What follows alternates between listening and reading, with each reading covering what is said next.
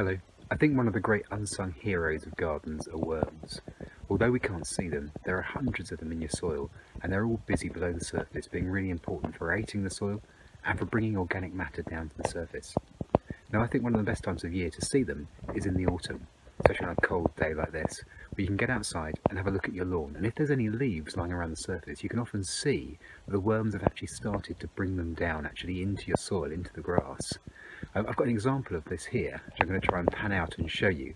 What they basically look like is a little bit like cigars sticking up out of your soil. The ends of cigars. Oops, put my hand there.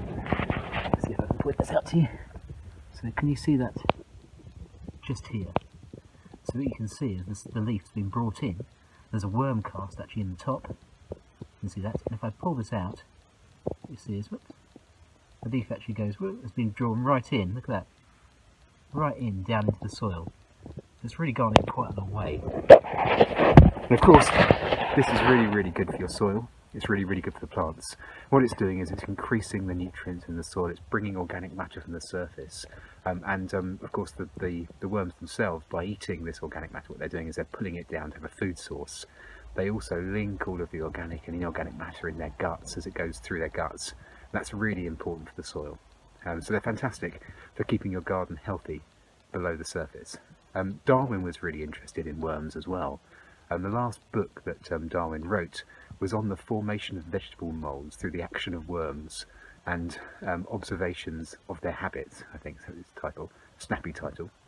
It was published just a year before he died. One of the things that Darwin did in this was work out how important worms could be for moving soil around, and also interesting aspects of their behaviour. One of the things that Darwin noticed was that worms pulled these leaves below the surface, and he was particularly interested because it seemed to show an element of intelligence, and that was that worms don't just grab on any bit of the leaf, they tend to grab most often on the pointy-ended bits, which of course are easier to pull in. So it's an interesting bit of behaviour there.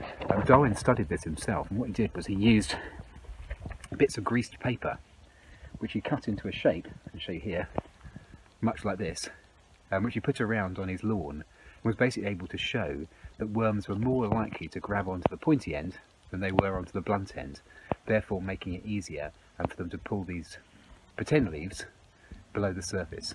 I've cut up some here, so I'm going to have a go of this in my own garden now. But this is quite a fun activity as well. So as well as getting out into your garden and seeing if you can see the worms, see them actually getting active, why not have a go at repeating Darwin's experiment and see if you get the same answers.